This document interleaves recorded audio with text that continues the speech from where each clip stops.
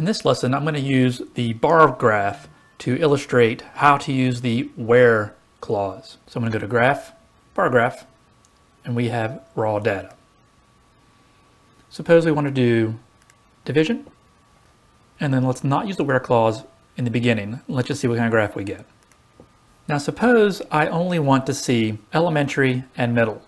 So I want to remove the high school division. Go back to options and edit.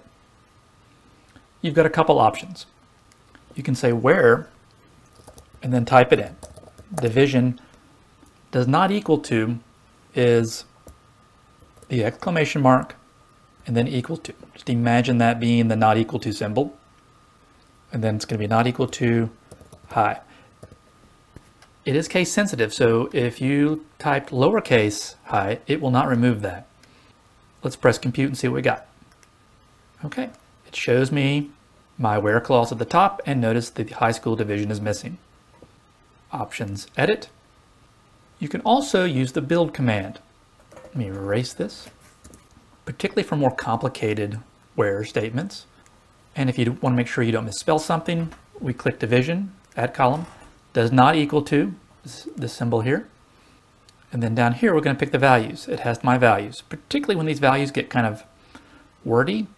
We don't want to make sure we misspell them, and then press add. And once you put in one where clause, it remembers a history of them. So sometimes you can just pull up the history and slap it in there. Press OK. And again, it's the same thing. So here I just removed one. You could also go the positive route and say where division equals elementary or division equals middle. You have to make sure you put quotes around these values here. If you use the build command, it will automatically put that.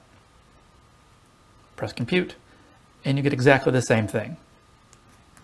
So that where command really allows you to filter down the data. I hope that helps.